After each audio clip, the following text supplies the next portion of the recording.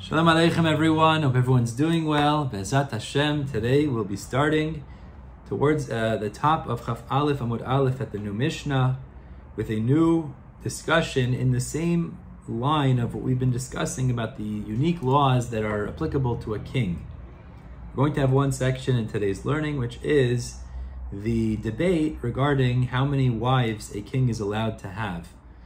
Be'ezrat Hashem, our learning should be a zechut, a merit for the refuah shleima, the speedy, quick, and complete recovery of Yaakov ben Dinah, and we should hear only besarot tovot. Now, before we see this inside Chaf Aleph Amud Aleph at the Mishnah, it's important to see that there is a section in the Torah in Parashat Shoftim that talks about unique laws that apply to the king. And the Torah here says, it's Parashat Shoftim, Perek Yud Zayin, and it begins Pasuk Tet Zayin, actually. So it says three unique rules of limitation that apply to the king. It says Rak, it's Pasuk Tet Zayin, Rak lo yarbelo susim. First it says the king is not allowed to increase too many horses. And the Pasuk says because this may lead him to go back to Mitzrayim, because that's where they have the most choicest horses. That we'll discuss actually in the next Mishnah, Be'ezrat Hashem. And the next Pasuk, Yud Zayin, says, Velo yarbelo nashim. He should not have too many wives. And the Pasuk gives a reason. Velo yasur levavo, because it should not cause his heart to go astray, to be turned away from Hashem. And then the same Pasuk says, V'chesed v'zahav lo yarbelo ma'od. He shouldn't have too much money. So it says these three limitations that need to be put. Now, specifically in regards to Velo yarbelo nashim, he shouldn't have too many wives. Velo yasur levavo, so it shouldn't cause his heart to go astray. So the Mishnah picks up here and tells us what is considered yarbeh, what's considered too many, and we'll have a machloket regarding this as well. So says the Mishnah, Lo yarbelo nashim, about 5 lines down, Chaf Aleph Amud Aleph. He should not, the Pasuk says, he shall not have too many wives regarding the king. Ela shmona esrei. So the Mishnah says he can only have up to 18. Rabbi Yehuda says, and we'll see in the Gemara what the source for this number is, but that's, you can't have more than 18. Rabbi Yehuda says, Mar behu lo. No, he could have more than 18. It says, Lo yarbelo. So the Gemara, Rabbi Yehuda explains, Uvilvad shelo yeyu misirot et libo. As long as they don't turn him away from Hashem, the wives don't turn him away from the Torah. So meaning to say, Rabbi Yehuda interprets the verse, Lo yarbelo nashim v'lo yasur levavo. He can't have more than 18 wives if they will turn his heart away from the Torah, which would mean that if they're righteous wives, he could have more than 18 wives. So it's only a limitation if his wives are wicked, but if they're righteous, he could have more than 18 wives because they will not turn him away from Hashem and away from the Torah. That's Rabbi Yehuda's pshat. Rabbi Shimon argues, he says, Afilu achat mesirat libo, even if it's just one wife and she's wicked, so she causes the king to turn away from the Torah, harei lo yisa'enu, he wouldn't be allowed to marry her. So if so, why does the Torah say not to increase in wives, which implies you're not allowed to have more than a certain number, 18? Da'afilu kavigayil. So Rabbi Shimon argues, and he says the limitation is even if the women are righteous, he can't have more than 18. Meaning even if they're wicked, he can't even marry one like that. Lo yasur levavo means he can't even marry one woman that is going to turn him away from the Torah because she's wicked. So the chidush of the pasuk of Lo yarbelo nashim is even if they're righteous, he cannot have more than 18, even if they're righteous. Now, there is discussion here in the Rishonim. Are there 3 shitot in the Mishnah, or are there 2 shitot in the Mishnah? Because we open up with a statement that Lo yarbelo nashim means he can't have more than 18. Is that a standalone opinion of the Tanakama and Rabbi Yehuda and Rabbi Shimon follow? Or is there 2 shitot? Everybody agrees Lo yarbelo nashim can't have more than 18. They're just qualifying what types of wives can you not have more than 18. Let's go with the second approach because it seems like a logical way to read the Mishnah. And let's just speak that out, how it would come out now. It would come out that both agree you can't have more than 18. That's what the Pasuk is teaching us. The question is, what type of woman is he not allowed to have more than 18? According to Rabbi Yehuda, he can't have more than 18 if they're wicked. It means to have more than 18 wicked women. And according to Rabbi Shimon, you can't even have one wicked woman as a king. So it means you can't have more than 18, means even if they're righteous, he can't have more than 18. Two different ways of understanding the pasuk. Says the Gemara, Lemeimra, this would imply, and this is a fascinating sugya we're about to discuss here. And let me just speak it out and we'll see it inside. There is a shita, which we're about to show, Rabbi Shimon holds elsewhere, that we're doresh ta'ama dekra, that we expound the reasonings of the psukim. Now what does that mean? It means if you have a pasuk, and there is a potential way to understand the reason for the mitzvah, the reason for the pasuk, that reason will now allow us to qualify the mitzvah, to interpret the mitzvah in a certain angle. This is a little bit of a dangerous territory, because we can take this too far. But Rabbi Shimon holds we are doresh ta'ama dekra. We do expound the reasoning of the pasuk. Now, let me just illustrate the example that we're about to bring, and then we'll see why this seems to contradict their opinions in our Mishnah. The pasuk in Parashat Ki Teitzei. So it says the following. The pasuk says, regarding taking a collateral, right? So a person lends money, and he wants to take something to hold on to as a collateral to pressure the borrower into paying back. So the pasuk says, we know, elsewhere we know, is that the halacha is, if you take a collateral, that's, let's say, pajamas, for example, something used at night, so you have to return it. If it's a poor person, that's all he has, you return it to him at night so he can use his pajamas for sleeping. Okay? And then you take it back during the day.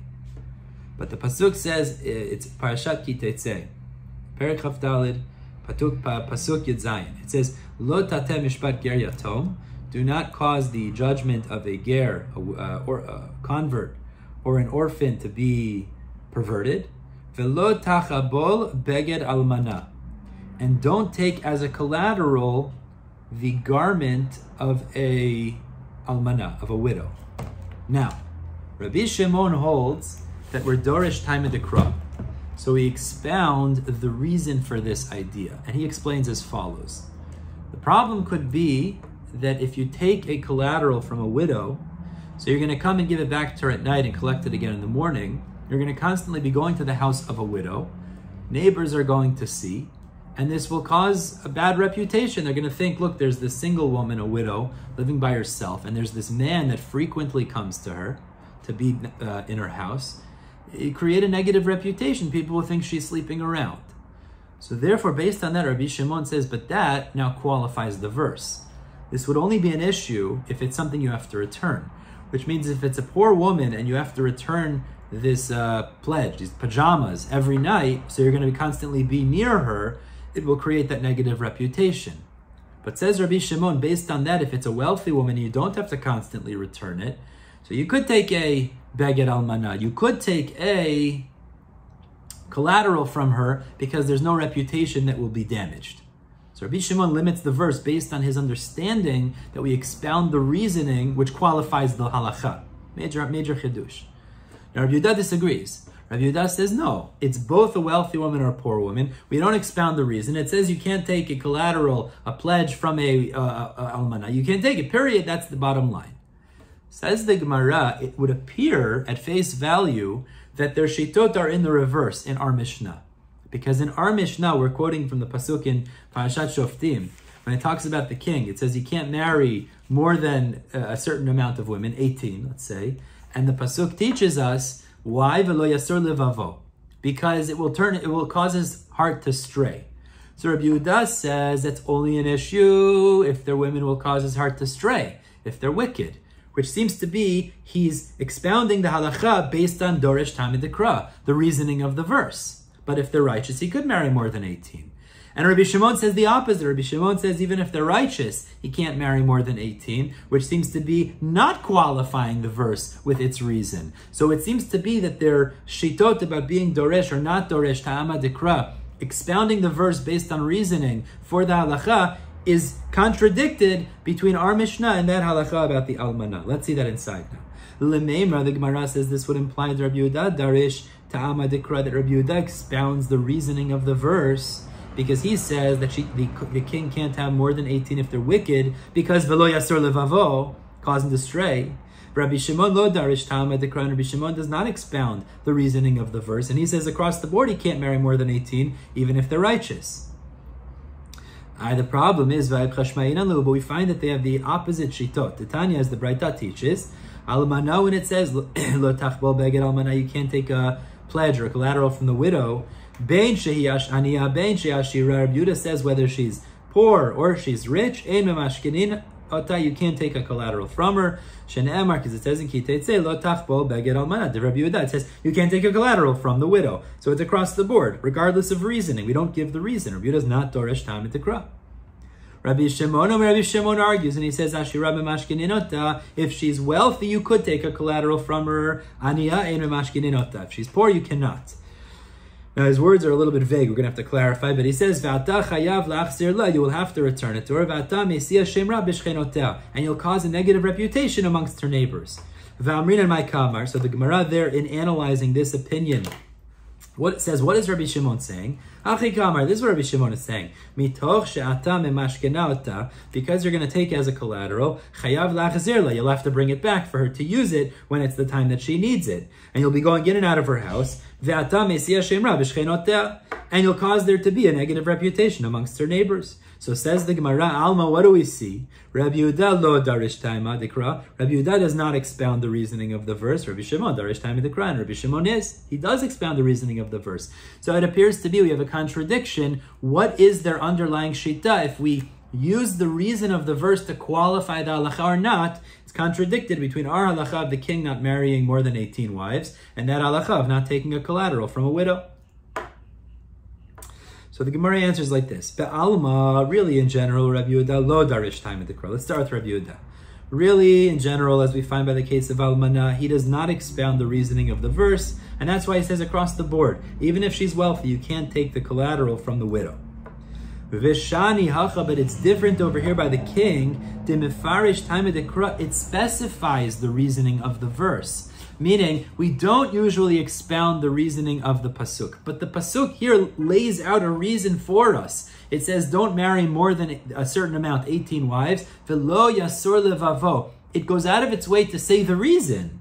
So matam, so what is it saying? What's the reason, lo yarbelo nashim, that he can't marry more than a certain number of wives? Mishum de lo yasur levavo, because they will cause his heart to stray, and we don't want that to happen. So when the verse goes out of its way to say this is the reason, we use that reason to qualify the halacha. Where it doesn't say a reason, so we don't darish taima dikra, and therefore by the almana, you can't take a collateral from her across the board. There's no reason given. We can't make up our own reason to qualify the halacha. But regarding the king, it says the reason. So therefore, says Rabbi Yehuda, if they're not wicked, he can marry more than 18 because they won't cause yasur levavo, for his heart to stray.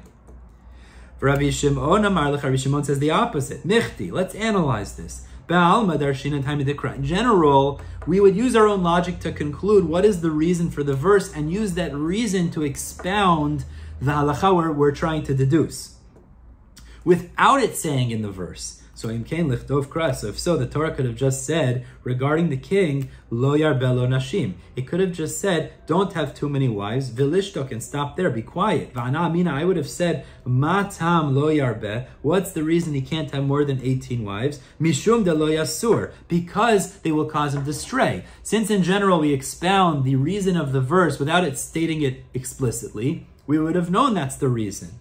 So therefore the Gemara says, Lo yasur lamali. Rabbi Shimon says, why does it need to specify the reason? So it must be, it's not telling us that's why you can't have too many wives. That's saying, afilu achatu mesirat libo. Even if there's just one woman who turns his heart astray, meaning if she's wicked, causing him to stray from the Torah, harezu lo yisa'ena. That must be the pshat in the pasuk, says Rabbi Shimon. Since it didn't need to state the reason, because we would naturally expound the reason, the fact that it does explicitly state the reason is not that you can't have too many wives because of that, but even one woman, says Rabbi Shimon, would be problematic for that reason if she was wicked.